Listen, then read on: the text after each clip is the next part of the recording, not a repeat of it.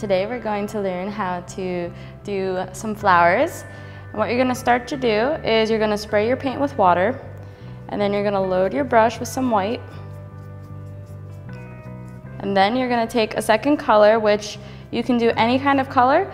Preferably you want to coordinate maybe with the person's outfit. And I'm going to use purple, since she's wearing a wonderful purple color today. And you're just going to do the tip of the brush into the colored paint. And then you're going to do a pressing motion. Just turn your head slightly that way. And you're just going to press down, and you see how it makes these perfect petals. Very simple, very easy, and it makes perfect flowers. You can always add a little more purple onto the tip.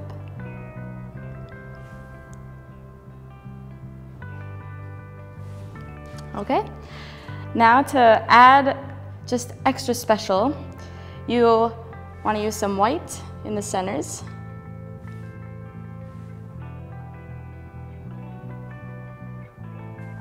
And you can just add some dots.